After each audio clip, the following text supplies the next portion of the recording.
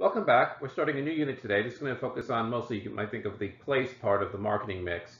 And we're going to look at retailers and wholesalers, which are the people that make things available to the final customers, and wholesaling, those who make products available to retailers and who kind of act as intermediaries. In this video lecture, we're going to mostly look at kind of a classification of different types of retailers. For example, ones that are different price points, ones that offer a different level of service, ones that have a different range of products, and all the ones have a different mix of products in the same retailer. And secondly, we're going to look at retail marketing decisions, which means why do retailers make certain decisions about to reach their end customers in a particular way. In the next video lecture, we're going to look more at wholesaling, and we're going to look at some of the recent trends that have kind of been shaping retailing over the past 2 decades. Let's begin with our roadmap. So the first thing, as I said, we're going to look at kind of a classification of different types of retailers. What are the different types of retail stores? Because they range everything from big box stores, large chains like Walmart, to convenience stores like 7-Eleven, and ones that are specialized on a particular product, ones that offer a variety of different products. Obviously, we can also include grocery stores in here. And why do we have, let's say, this arrangement and this pattern of retailers? The second thing we're going to look at is why a retailer might choose a particular approach to retailing. Whether they're mostly online, whether they're a mix of online and brick and mortar, whether they are focused only on brick and mortar. And it might be just in the sense of how they understand their business and how much contact they need with their customers. A good example of this is kind of the evolution of Starbucks, where Starbucks kind of started off being kind of a coffee shop where people would go in and socialize, and it was treated kind of like as a lounge where you could buy coffee and do other things, have access to cheap Wi-Fi and things of that sort. Starbucks has moved that most of its orders now are happening through an app and online where people order ahead, therefore more contactless than they would before. And they've kind of expanded and redesigned their branches to be more about drive-through than about kind of come and sit in, spend time there. And there's different reasons why Starbucks has done that, but the idea that's an example of how a retailer might change their strategy and evolve from one type of retailing to another. And lastly, how do these retailing decisions affect the success or failure of marketing, which means that sometimes retailers have made big mistakes about what they thought their customer base was going to be, how to reach their customers. Probably the most famous examples of this is ones that kind of the anchor stores for malls such as Sears and JCPenney, but Sears and Kmart have declined, while you've seen other retailers like Walmart and Target rise. Kohl's would be another good example. And why have some been successful and why have some failed, and how that can be tied to their decisions about how to retail how to organize themselves as retailers. So let's just start with a general definition of retailing. Retailing is any activity that's involved in selling goods and services, and the key part here is to the final consumers, which means they're not selling it to another business. They're not selling it they're not acting as an intermediary business. The people who they are selling to are the end users who are buying for their personal use. So, i.e., that kind of a store that you or I would go into, but not maybe a business-to-business type of firm, or not one that is selling to primarily selling to retailers. Now, there's not clear lines here. You can see wholesalers or people trying to blur the line between wholesaling and retailing, and you might see also manufacturers directly selling to customers.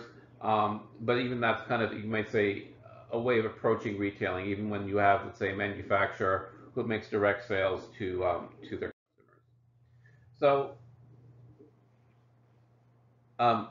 what generally most retailing is done by retailers, meaning stores that are primarily in the business of buying inventory and selling it to customers. But what you've seen in the last few years is non-store retailing, which means online sales, direct mail, buying through phones or smartphones, and other types of direct sales methods. And a lot of this is because having a store requires costs. You have to pay rent on the building. You have to hire more employees, perhaps. You have to provide services. You can they might not have the entire backup. They might not have the range of products in stock, and all this could lead to customer dissatisfaction. But also, I think the thing is, a lot of things could go wrong by having, let's say, a large physical presence, because there's going to be more interactions that you can't control. Now, the reason why retailers were part of the marketing mix and why you saw kind of an expansion and people want to get their name out there, is that having a store is like having a billboard. It's advertising your product, and that can have advantages as well. And so in the previous generation, you saw a lot of more store retailers, and not, but certainly with the digital capabilities and platforms, the internet, smartphones, and things of that sort, it's easier for, let's say, manufacturers of a product to sell directly to customers without having the intermediaries. The other part to this is that the advantage for manufacturers is that they being online allows them to collect information on their customers, which would probably only be held by people who have face-to-face contacts with their customers. Now they can see their behavior online, and therefore they can gather information, and they don't need the intermediary to kind of inform how they're, let's say, presenting their product to their customers. So broad different categories by which you can classify retailers. You can classify them first by the amount of service they offer. Are they very stand back, or they let the customer do all the work? I'll give you some examples when we talk about that. Or are they very like hand holding, where you might have a personal shopper, or there might be a lot more sales associates on the floor. And that might, for example, if you're buying like a wedding dress or a prom dress, or if you're doing something like a wedding organizing, you're probably going to have a lot more personal, let's say, service offered. For example, you might have like a snack section, you might invite your friends over, and so the point is that there's an experience that goes with the purchase, and you're not just purchasing the object or the physical product. The second thing that they can be differentiated on is the breadth and depth of their product lines. So we have stores like Walmart that have a little bit of everything, in not so much our local one, but Walmart is also kind of encompassed what it would have been a grocery store in the past. How many different types of products they offer, but also how many different choices of individual products, which means they might have more than one, let's say, label available in their store. So for example, if you go into a Walmart, they're not just selling one brand of TV, they're selling a variety of different brands of TVs in their own store, and they're not selling a store brand. The third way they can be differentiated is their price point, which means you have retailers that are kind of high end.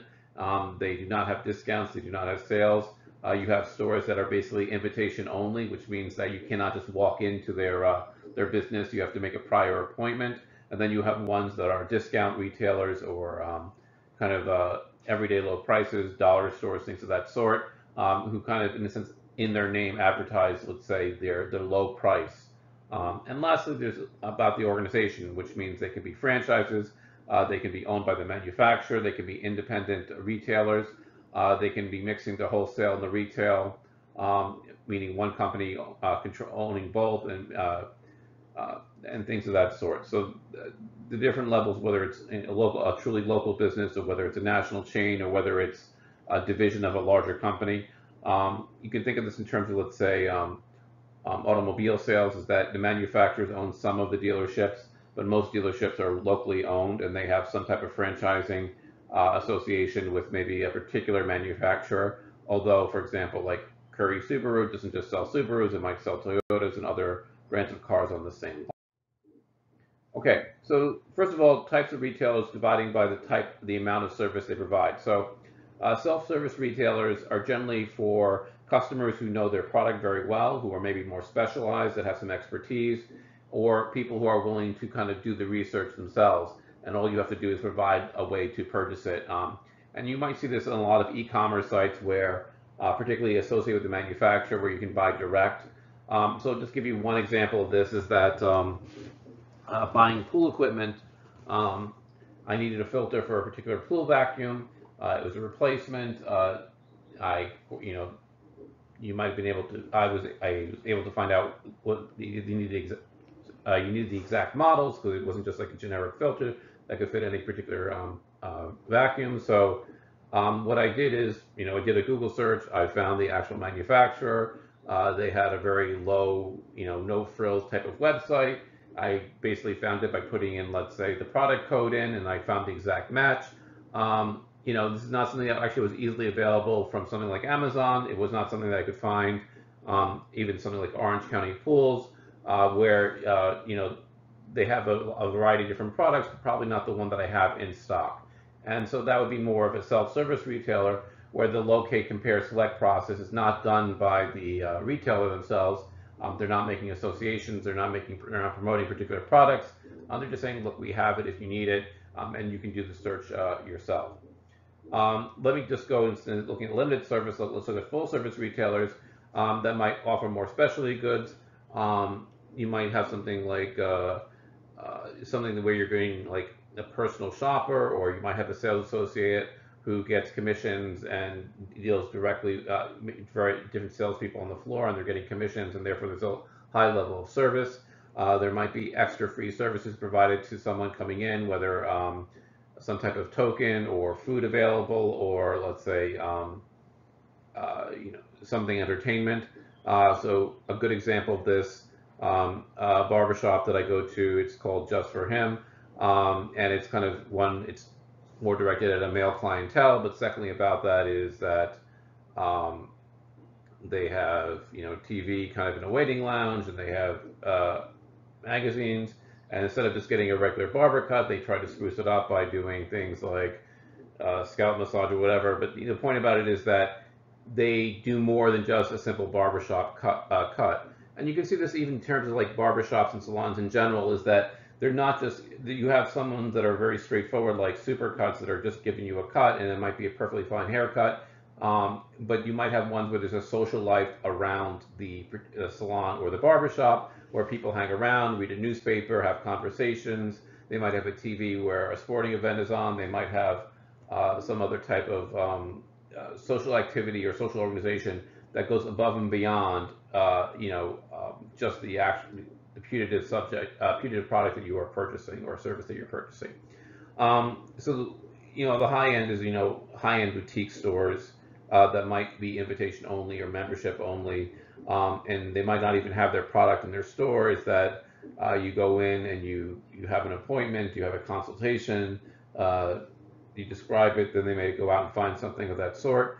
Another good example of this, I think, is real estate agents. I think might fall into this, where there's usually a contract, and usually there's a lot of personal service. That, although obviously they don't own the properties themselves. And then in the middle, you have some type of limited service retailers, which means that they might have a physical presence and an online presence. They might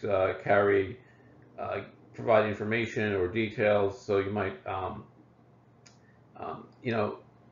Home Depot might be a good example of something that's between limited service and full service, meaning that they might provide, let's say, tutorials or workshops on how to do different types of jobs.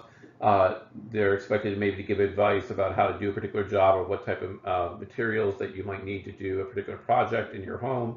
You might be able to call in for a free in-home consultation for installation or some type of service of that, but they're not necessarily always hand-holding. So there's kind of a combination of some sales assistance, but not complete sales assistance. So a second way to differentiate retailers is by what product assortment that's available in their store. So you can have very narrowly specialty stores, so something like Radio Shack, which only sells electronics, that has a narrow product line, and in that area, a very deep assortment, versus like a supermarket or department store where you're going to have a variety of different things like Macy's or perhaps JCPenney, where you have clothing, home furnishings, household goods. And just the name of department store indicates that there's very different departments that are kind of really different arrays of products being sold to you. And you might even have variety within, let's say you're not just selling household goods, but you're selling a variety of different labels of household goods. A supermarket is a store that obviously focuses on food and groceries, although that's changed. I think most grocery stores now sell a lot of like more home goods, and they're a little bit kind of shading into what a department store might have covered in the past.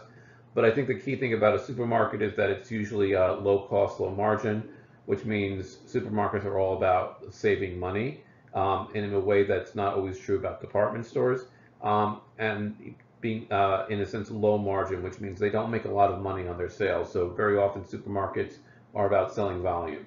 So if you go to a produce section or a meat section, it's not the same thing as a greengrocer. It's not the same thing as a butcher shop. But the point is that they're going to have a volume. They're going to try to sell volume because they're not making a lot of money on the individual sale of products. So for example, if something is sold for 99 cents, Their cost is probably pretty close to 99 cents. It's not, they're not going to make a huge profit margin on a lot of their sales.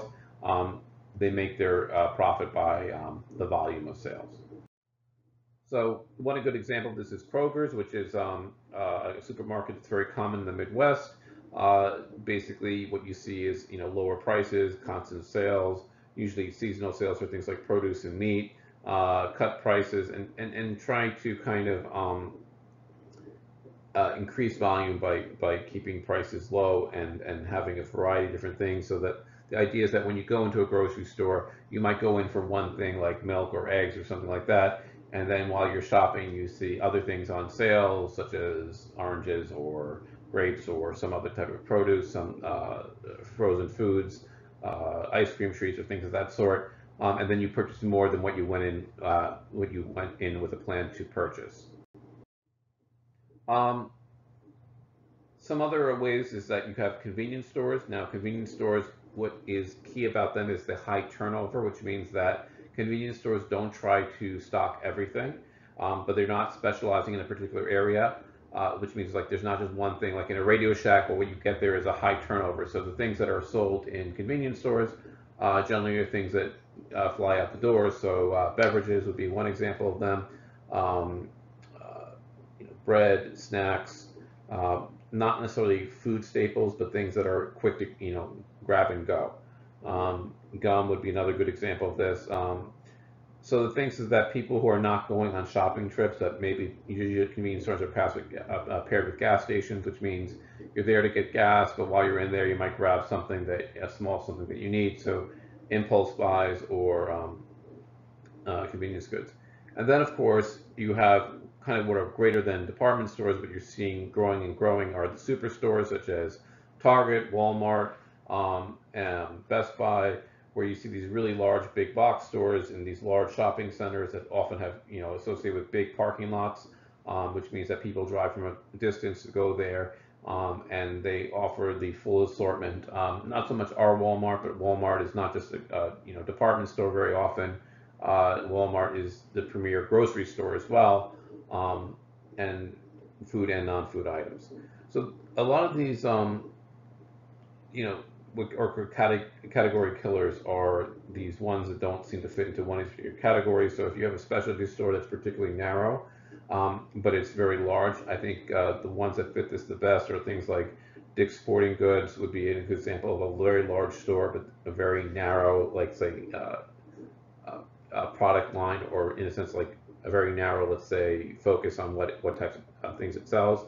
Cabela's, which is like a hunting goods store, would be another good example of that. Something that's a very large chain, very large stores, but very focused on a particular, let's say, customer clientele, which means that a lot of people might never ever go to Cabela's, and some people might never go to Dick's Sporting Goods, but they're able to maintain a large volume with a very defined customer base. Now, the third one is by the price point, and which means we've talked about these types of stores. The first one is discount stores, which means there's an everyday low price, very low price, low margins, high volume. So anything with dollar in its name, Dollar Tree, Family Dollar, Dollar General, would be kind of discount stores where they're, in a sense that everything is cheap, but the idea is that you're going to buy a lot of cheap things, and you probably will buy things because of the price, even though you don't need them. Another good example of something that would be what are off-price retailers, which means that they are buying merchandise at a discount, and then they are selling it to you. So this could be things with like overstock. It could be irregular, or like things that don't make the standard for the primary retailer, leftovers from previous seasons, particularly with clothing stores. And I think the ones you see the most common are things like Marshalls, Home Goods, AJ Wright's, TJ Maxx, which basically buy more narrower like clothing and home good lines, and what they do is they sell them kind of at a discount, but there's less of an organization, and they don't have, let's say, a fixed inventory. So while you have, let's say, departments within, let's say, a Marshalls or a Home Goods or a TJ Maxx, it's never very clear what they have in their inventory at any given time. Where if you were walking into a Kohl's, they have very defined sections, and they have different, let's say, patterned clothing, tops, etc., for different seasons. And even though they might have a clearance section as well, that's not their primary way of making sales. Um, some other type of off-price retailers, so independent off-price retailers, are uh, independently owned. So I was stores that are you don't there used to be a lot more of them in the area, but things like there used to be a store called Odd Jobs. There used to be one called it was in a big shopping center in Peekskill, but basically bought discounted merchandise.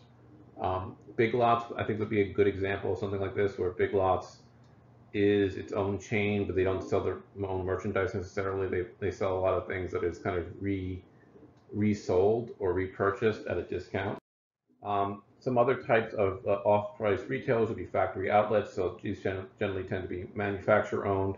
So you have factory outlets very often in old, you might call Rust Belt towns, so eastern Pennsylvania, I think Reading, Lancaster, Pennsylvania, where you might just have a lot of factory outlets. In some ways, the Woodbury Commons are factory outlets combined with boutique stores. And the idea is that they're manufacturer-owned and they're direct to the customer.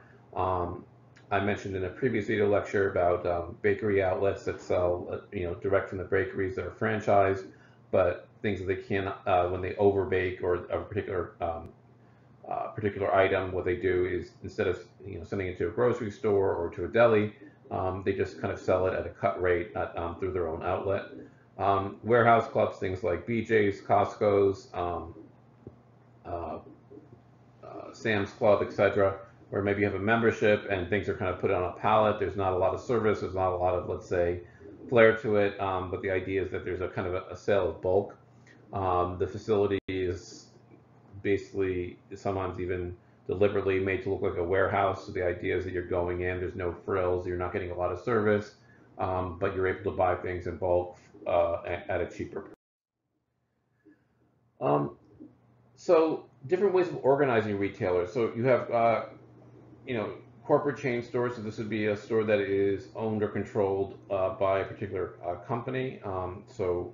Target would be a good example of this.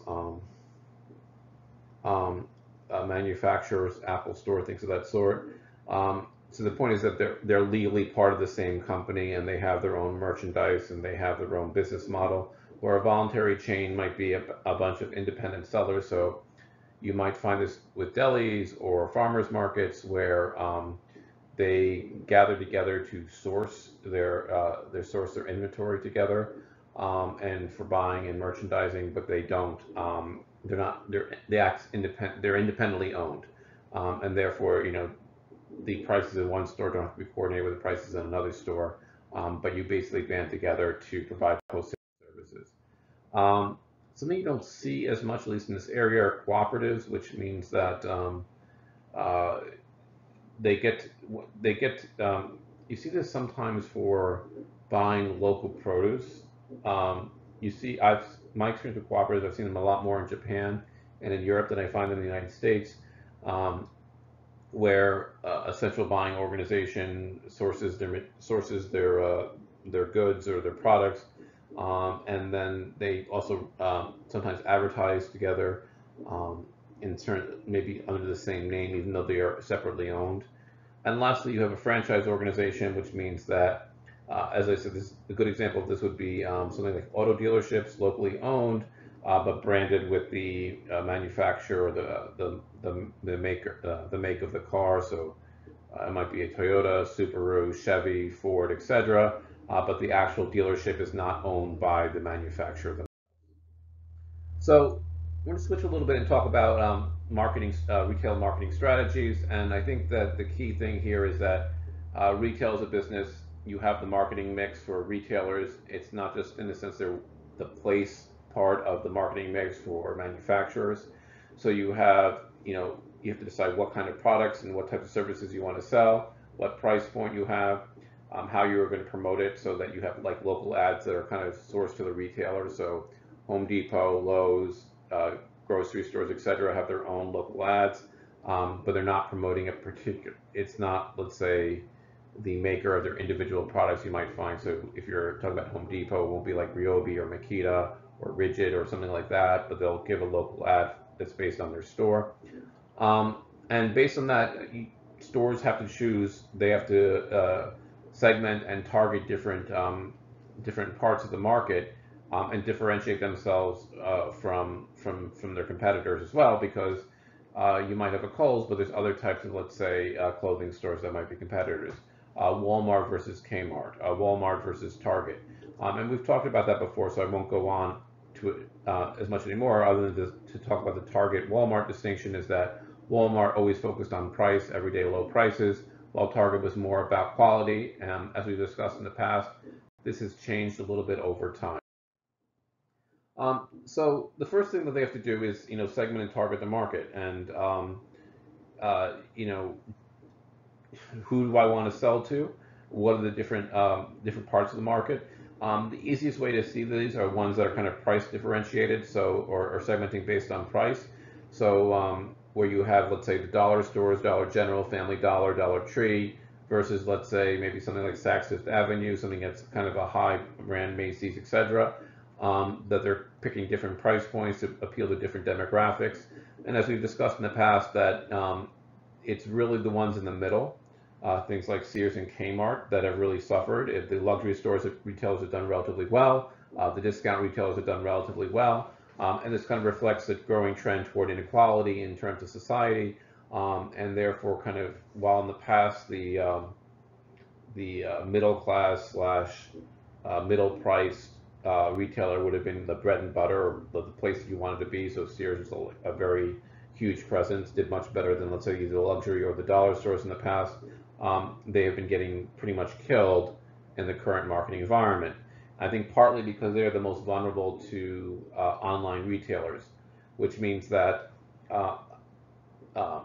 online retailers don't really compete that much with high-end luxury goods, because people who have that much money are don't want to actually go and do the search themselves online or buy things. They like the personal service that usually comes with high-end luxury retail, so they kind of differentiate their product. And this is not just, in a sense, high-end fashion, but it could be something like, Whole Foods, etc., where people like to have the experience of shopping. They're not just getting the goods. And then you have kind of, let's say, the people who are looking for bargains, that there's fewer bargains when you buy online because everything is visible. I can see all the different alternatives. I can see who's the high and low cost sellers. But if I'm trying to do bargain shopping, that means I have to put more time in to see who's having a sale in a particular store. And also, I think the immediacy that even with, same day delivery that Amazon is starting to promote, there are many times where I needed something now and had to be able to find it, and the low end Dollar Tree, etc., have been more convenient to me than, let's say, buying something online. While the things that are generally in middle of the road retail, you don't need it immediately. You don't necessarily want the services that might be associated with it. You just want the product, and the most convenient way for the product is not to go out and drive to deal with other shoppers, but to go online and buy it from an online retailer like Amazon. So some examples of this. One good example is Whole Foods. I think Whole Foods is interesting because it's kind of gone the opposite way of Walmart. Well, Walmart went for big everything. They went for low prices. They went for cheap. Whole Foods basically went the opposite of Walmart. So the point is that the areas that Walmart wanted to take over, which are mostly lower middle class consumers, Whole Foods kind of targeted it like upper middle class and wealthy consumers by, in a sense, it's a grocery store, but it's a grocery store that has higher prices. It has, let's say, higher quality merchandise. It is located generally in more affluent areas. We don't have as many Whole Foods in this area, but a good example of this in Dutchess and Orange County is something called Adams Fairacre Farms, which is kind of I would say a high-end grocery store. Turco's might be another example of not so much of a chain, but a local store that kind of emulates this model, which is that we are not providing you with the cheapest prices. We're not, in a sense, giving you the most selection, but we're providing you a lot of service, and particularly for people who have larger and greater incomes, they might focus on this. The other thing with Whole Foods is that with the concern with organic and pesticides and foods and things of that sort, Whole Foods has kind of focused itself on being natural and high quality, and therefore what convincing people what they're paying for is a higher quality, rather than, let's say, the exclusivity of the store. So the marketing mix, I won't go over this. We've talked about this ad infinitum. Product, price, promotion, location. Retailers have to pick this, like where they want to locate their stores. Some of these I think are relatively straightforward. So let me just focus on the last one, location. Obviously, retailers are the location. Like when people choose a retailer, they're partially choosing the location or the platform that they're selling their product on. But I think that not all retailers are the same in terms of where they choose to locate their stores. So a good example of this that I mentioned before is A&P, a grocery store that no longer I believe no longer is in existence, that it was completely bought out. But A&P was the first, let's say, chain store, national chain store, over 100 years ago. But they were much smaller, and they were mostly located in cities, and they were based on the model where people would walk to the store.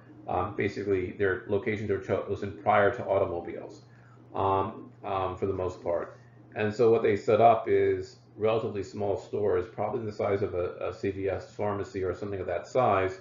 And so what happened with them is that they were located, one, in declining areas, urban areas where the populations were declining, but also they didn't have enough floor space to be a competitor to a Super Stop and Shop or ShopRite, which has kind of always expanded and gone for larger and larger and bigger footprints on their store's location. So part of the marketing mix is that what types of products do you want that differentiate it from, let's say, from your competitors, but also ones that are going to match what your expectations are. So when in terms of, because I will mention Home Depot here, when you look at, let's say, an Ace True Value hardware store versus Home Depot, what you generally find is that Ace True Value focuses on having, I would say, like more specialized and kind of higher quality tools and products, but also ones that are focused on particular users, while Home Depot has kind of a standardized selection that is kind of overwhelming in some senses. Like they have a lot of everything. So very often, like I'd rather go to an Ace True Value hardware store when I'm shopping, but very often I don't find either the quantity. So for large products where I'm buying building materials, or I don't find they don't have every single thing under the sun, which means if I'm looking for something very specialized, that is not something that's used very often, I don't expect to find it there, but I would find it in a Home Depot or a Lowe's. There's different mixes. So how I would mention before, Home Depot provides a lot of clinics or how-to classes, and I've talked before about Home Depot kind of as a split store where half of it's oriented toward professional contractors and half of it's oriented toward do-it-yourselfers. And I think that they change their shares of the mix depending what's happening in the economy. When the economy is going up, you tend to see contractors doing more business as people are hiring other people to do renovations. When the economy is going down, they do more fix-it-yourself or do-it-yourself types of projects. Store atmosphere. So, there's a lot of design that goes in, particularly, let's say, boutiques in malls. An Apple store in the Jefferson Valley Mall looks like an Apple store everywhere else in the world. If you're going to a high end, you might even do things where they have smells or mood music to go with it. If you're going into something that is less frilly, kind of the bare nature of it, even though it seems to be they're doing less, is kind of setting the idea that we're not spending a lot on decorations, and therefore you're getting lower prices. And this adds to the experience of shopping. And most people find shopping very stressful. They find it as a task to do. And so if you're making shopping a better experience, people might buy from you just to go in that. Probably, I think there are stores that I think that are primarily about window shopping, and the one that I'm thinking most of is something called FAO Schwartz, which is a toy store in New York City. People like to go in and just play with the toys or just see what the new, yeah, you know, it's almost like a little bit of a wonderland. And it's not necessarily for people to go in, find something, make a quick purchase, and get out. The whole idea is to go to the store and see kind of the store displays.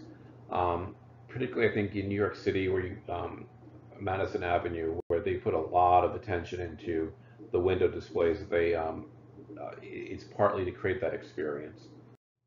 Um, Kind of some other examples of experience, Cabela's, which is a Texas kind of sporting goods slash hunting type of company. They it's not just in the sense that they have experts on the floor, or they have a variety of different merchandise. It's that they make it almost a museum. So you're going to see, like, the taxidermies, the stuffed animals here and there for people to kind of hunting. You might have aquariums for fishing. You might have, in the sense that it's more like a quasi museum shopping experience rather than just going, shelves of product that you go in, you buy, and you go out to the register. I was talking a little bit about setting the mood or the look. So this is a Sony store. You might also see this. I think this is very similar to what you might find in an Apple store. Very modern, very clean lines, low lighting. Once again, electronics and visibility, color, music, even smell. So the point is, and really, I think Bath and Body Works would be a good example of this, where they're subtly affecting, like you walk in and you get an aroma around you rather than just, in a sense, kind of get the sterile kind of hospital clean sense that other stores try to do. Something that is relatively straightforward. We talked about price point, and I think this is that you either have kind of a luxury where you everything is very, very expensive, and the idea is that if you have to ask the price, you can't afford it. And you have these luxury stores that would never offer discounts or sales, because even though might increase their volume of sales, they would kind of damage their brand. And then you have stores that are like everyday low prices, which means there's constant sales, constant promotions, whether they're seasonal promotions or they're overstock and things of that sort. And the idea is that you want it to fit your overall, let's say, brand and how you're positioning yourself in the market. So kind of on the high end, Bijan Boutiques, it's on Rodeo Drive, an exclusive kind of shopping zone in Beverly Hills. Um, you can also find this certainly in Midtown Manhattan type of retail. Appointment only means that you don't just walk into a store, you call ahead, and they clear the store for you, and you have kind of a personal shopping experience. And partly that's because what they're selling is so expensive. Even if they make one sale for an ostrich skin vest, that pays the bills for the day. And so these are people going to target, let's say, concentrations of great wealth. So people in finance, people in the tech sector, people in celebrities, media, etc., where they're just operating on a different level of income and wealth. So I think that the Ginza in Tokyo would be kind of a similar type of shopping experience, or the stores there. So the last one is where you locate, and this is kind of partially a change in the urbanization location. It used to be that central business districts, the Main Street or Broadway of the city, was where most of the commerce was located. This kind of assumed a pre-automobile world where people walked in or rode into the store, and you had a central shopping district. So several different things happened with this. The first one, obviously, is the advent of the automobile, the building of highways, that kind of, and also the lack of parking in the downtowns of cities made it very hard for people to go to central business districts. Another part of this that sometimes is not as clear is that it avoids boycotts, and particularly in the response to the civil rights movement in the 1960s, where you had the sit-ins and other types of protests on the main street. It was a lot more effective to do that when you had a central business district that was all in one area, and your customers would not come. And also, because you were concentrated, it was very visible, which made the boycotts effective.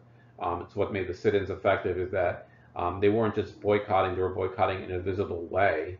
It's a lot harder to do when people are in large shopping malls and the boycott and the protesters are kind of huddled to one side, or it's not on a public street where they can protest, i.e. a sidewalk, that you're on private property, and therefore it's harder to make that message.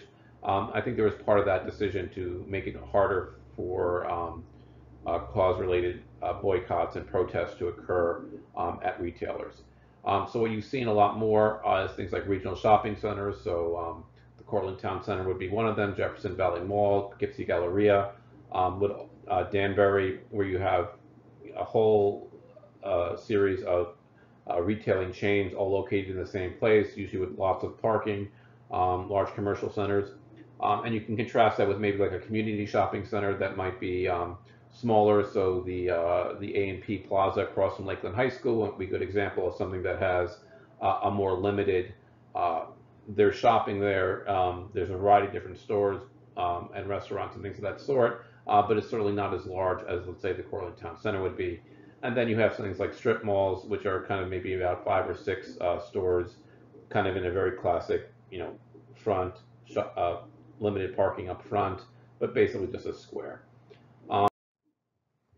So something that was just mentioned before, essential businesses were the main form of a retail cluster until the 1950s. The advent of the automobile, the construction of highways, and also I think the avoidance of protests and the civil rights movement and boycotts basically meant essential businesses have mostly been hollowed out. And there's so you've seen kind of two paths on this. The first one is what I think if you went to Kingston or Newburgh or even Peekskill, the main commercial drag, their Broadway or their Main Street, has basically been hollowed out. It's kind of become a ghost town. We can see a lot of empty storefronts. But what I think you've seen increasingly is kind of a gentrification, which means that you don't have so much retailers, but you have a lot more services, massage parlors, tattoo parlors, small restaurants. So Beacon would be a good example of this, which has kind of renovated its downtown. There's some other quote-unquote river towns that have kind of gone on this model by reinventing their central business district to be more about people who want pedestrian friendly. And you've even seen this kind of a little bit in the change of how malls are constructed. Down in Yonkers, the Ridge Center, they kind of created a small little village where instead of having like a mall, which all have a central gallery and all the boutiques are off that internal gallery, they've created kind of like a small city block to kind of simulate shopping in Manhattan. You've also seen this in Nanuet Mall, which was basically the same exact construction as the Jefferson Valley Mall, where what they did is they knocked out the central Galleria, kept their 2 anchor stores on either end, but created kind of like a drive-through, pedestrian, sidewalk-friendly experience, which means you drive there, you go in a parking lot, and then you walk through kind of, let's say, a small little village of stores. Woodbury Commons might also be kind of another example of something like this, where you go there, you're in a parking lot, but then you kind of walk down a promenade of a bunch of boutique stores where it's mostly facing outside as opposed to facing an interior galleria. Shopping centers, we have a lot of those. So Cortland Town Center would be a good example of one of them. Jefferson Valley Mall would still probably be considered a shopping center, even though it's more of a mall. Regional shopping centers just means that, I mean, the Cortland Town Center is sort of this way, but I don't really think it's as large as what you might find in some other areas. So around the Newburgh area, Union Avenue, Middletown, I think you tend to see these more where you see the intersection of highways, and therefore people are coming from a long distance. Westchester is a little bit too dense to kind of support, and the property values are too high to have, let's say, what you might call a true regional shopping center. But I think the best example of this is that if you drove to Middletown, where you have the thruway, I-84 and 17 all crossing together, is that you drive into Middletown and mostly what you see are the large shopping centers, and you really don't even see the city itself. And because most people are basically driving through on a highway, getting off on an exit, not actually going to the city, avoiding the central the downtown, etc. So community shopping centers, I've talked about this previously. Cortland Town Center is sort of on the line between these two different things, where it's fewer stores. It probably has one dominant store, obviously the Cortland Town Center, that would be Walmart, and to a lesser extent now ShopRite across the street, um, and limited, let's say, specialty stores or offices in between. Uh, Neighborhood shopping centers, the AP Plaza, the Acme Plaza across from Lakeland. Um, what has happened is that I think that is that people go shopping less and less. So it's gone down from something that would happen every week to something, let's say, it becomes every other week or once a month. And the number of trips, but also the length of the time spent shopping has decreased. So what you see, particularly in the renovation of downtowns, is that you've seen creating shopping centers as experiences. So the point is that it might be attached to a historical district. They might be combined with entertainment, such as a movie theater more often. They might have kind of a place to be seen, which means large kind of walking areas outside, parks associated with them. It's not just simply as functional as, let's say, a large like asphalt parking lot with hundreds and hundreds of cars, and then you go into the main entrance. The Woodbury Commons is probably the best example of this in our area. So that's it for right now. This is the end of this video lecture. In the next video lecture, we're going to look at some more like demographic and secular trends that are affecting retailing, and take a closer look at wholesaling than we did today. So I'll see you next time, and that's it for now.